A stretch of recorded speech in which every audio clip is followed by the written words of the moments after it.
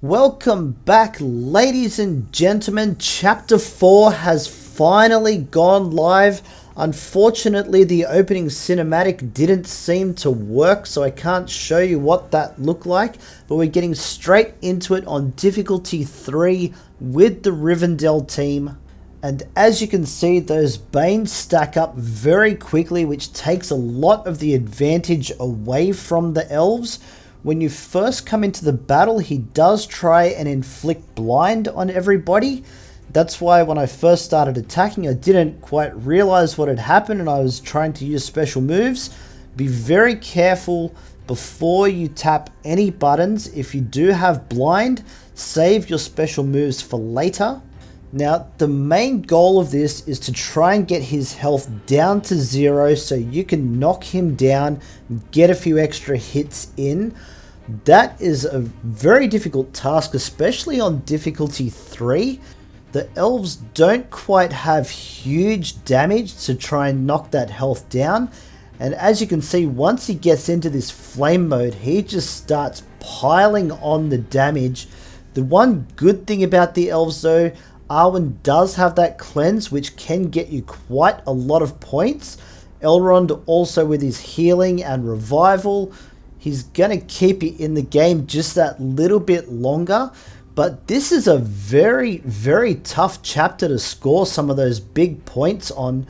Now, I know that Balin's Expedition has been the team that has been touted to do really well in this chapter.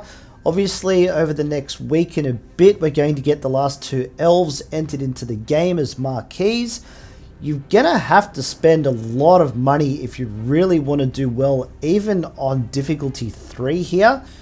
But for all the free-to-play players out there, I strongly suggest that you start doing all the groundwork with Balin's Expedition, because they will be very good in the long run.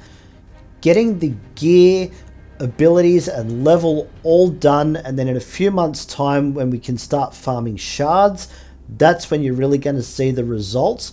But do all the groundwork that you can nice and early. Alright, so this run has almost finished here. The Balrog's really making burnt toast out of us. I'm not even going to get to that 300,000 mark, so it looks like maybe even difficulty 2 is something I'm going to have to drop back to and try and get a better score. But I think the best strategy for everyone is go down to difficulty 1, put your teams in, get used to the way that it works, and see if you can get some better results out of that. So I'm running my Road to Rivendell team now on difficulty 1. So that way I can just kind of gauge how well they might do. I haven't fully developed these guys yet. They're still quite under strength, but they're going to be good enough to at least put some points on the board.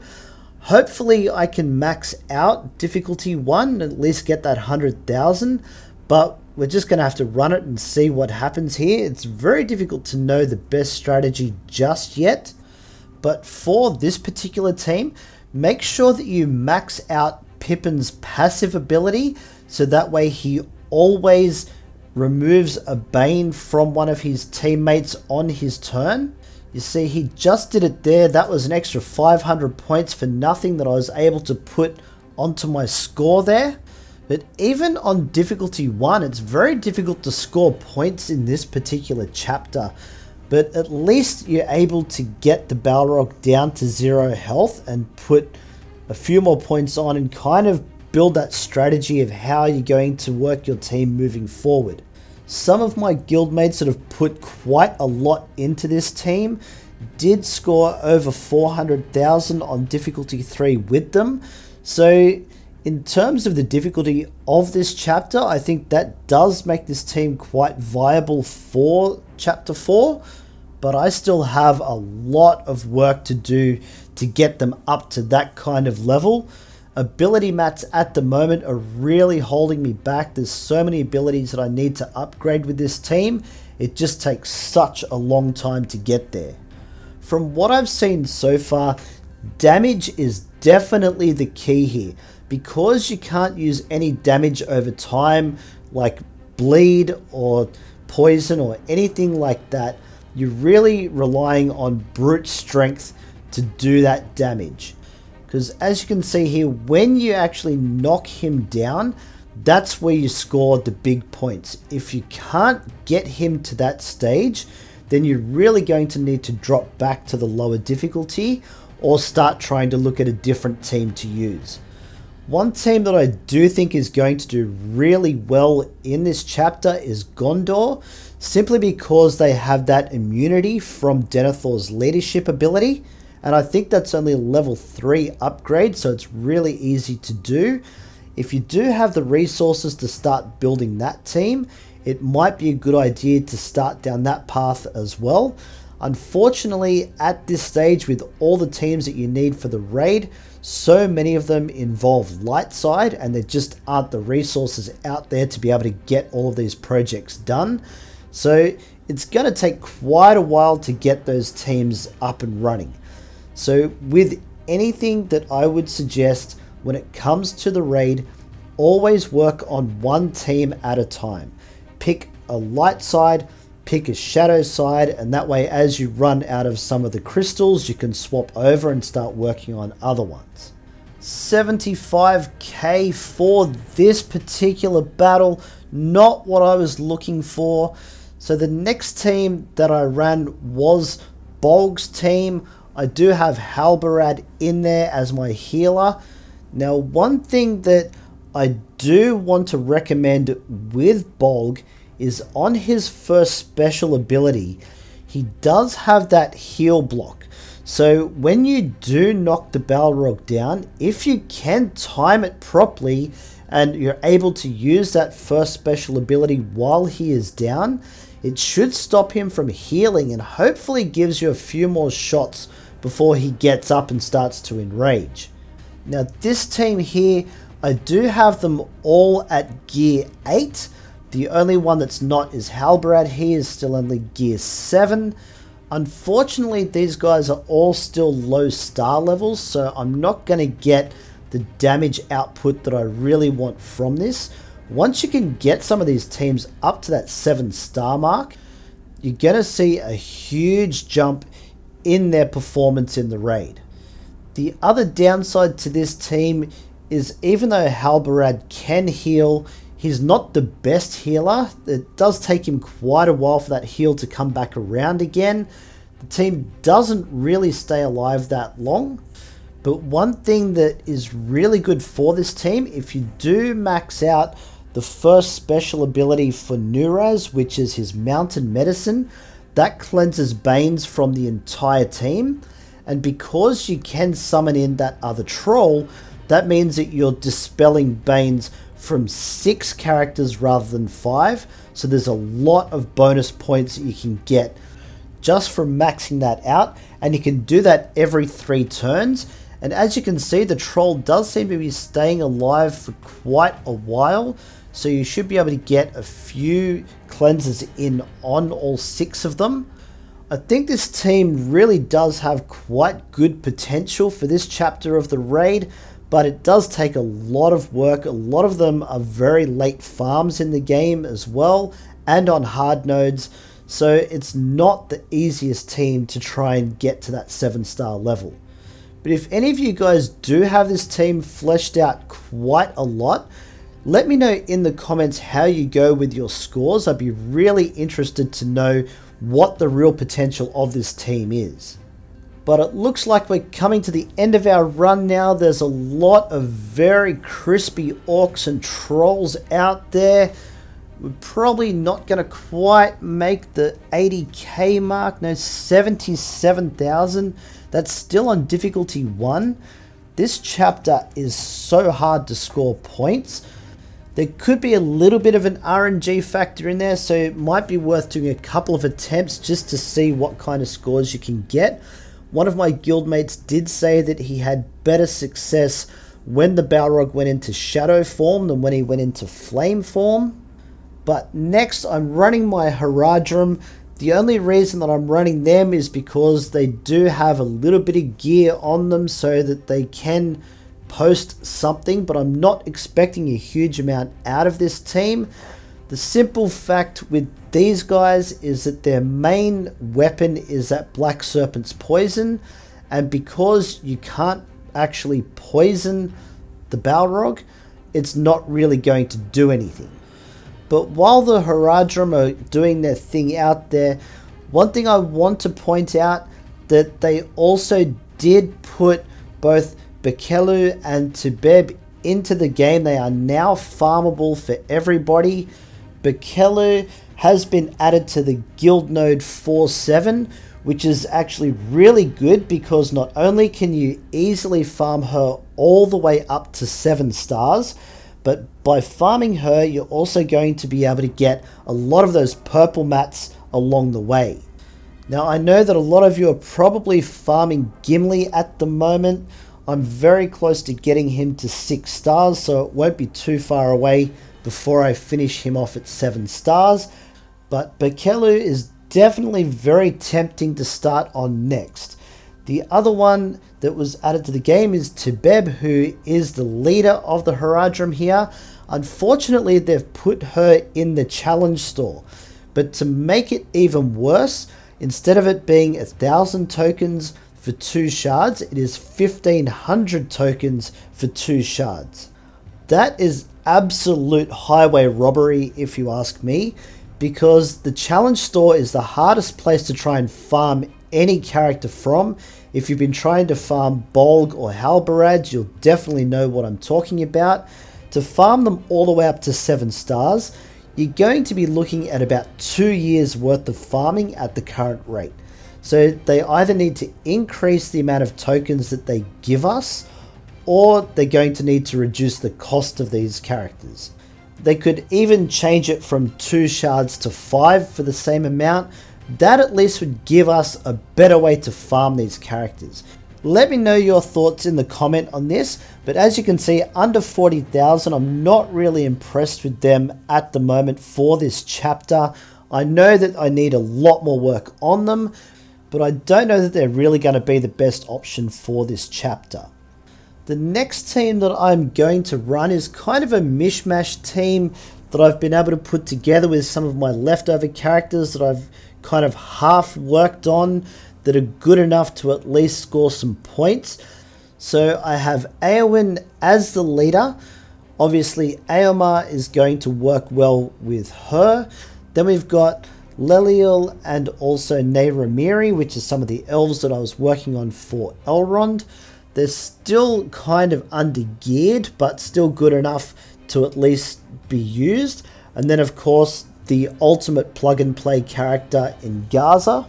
Now, if I'm being honest, I've actually been able to get some much better results out of this mishmash team than what I've been able to get out of some of my more established teams. So at some stage, I may even start working on this team together as far as gear and star levels and things like that are concerned, because I know that they are quite viable and they can be interchanged in and out depending on the chapter that you're currently working through. Now, if you do have your Rohan team built up, especially with Eothane, I think with his counter-attack ability, I think you're going to see some good results because the Balrog likes to work on some big AoE hits. So when he does that, you'll have the entire team that are going to counterattack all at once, which could quite easily knock him down. Unless, of course, he inflicts blind on everybody as he likes to do there. I think it's worth the experiment because at least the core 3 from Rohan are probably going to do quite well in this particular chapter. I think Isengard might also be pretty good. They can do some decent damage, and plus Dunhard does have that heal block as well, which again I'd really like to be able to time things properly with Bolg to try and get it to work on the Balrog, and just to see if that's going to be something that allows you to score a few extra points. One thing that I have really noticed just from trying to throw these teams together is Neyramiri is actually a very, very good healer and does seem to work quite well with Rohan. She is also a very easy farm all the way up to 7 stars because she is in one of the guild nodes. And as far as the raid is concerned, she seems to be pretty viable in every single chapter. You can also sub her into the Rivendell team as well. And also, because the Balin's expedition team works with both elves and dwarves, I have a sneaky feeling that Neyramiri is going to be a very, very good character to add to that team.